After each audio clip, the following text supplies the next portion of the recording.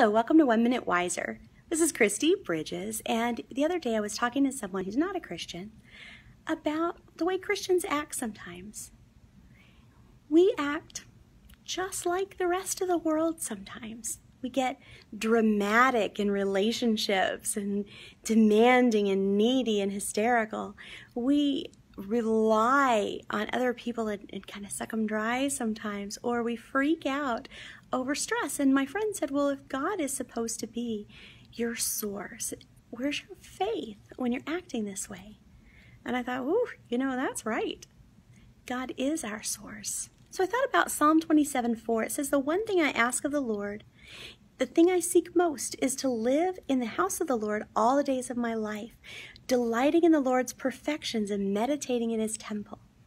Now, church is a wonderful place to go, but this isn't just about church.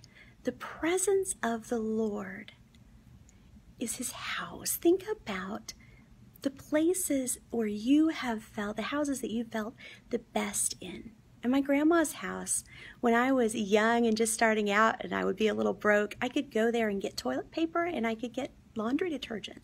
There was always provision there.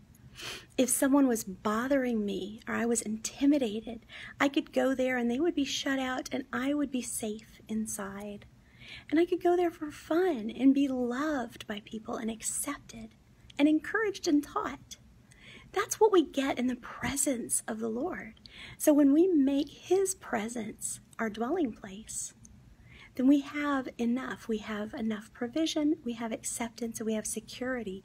And we don't have to drain other people, demanding that other people be our security and meet our needs. They're just human after all.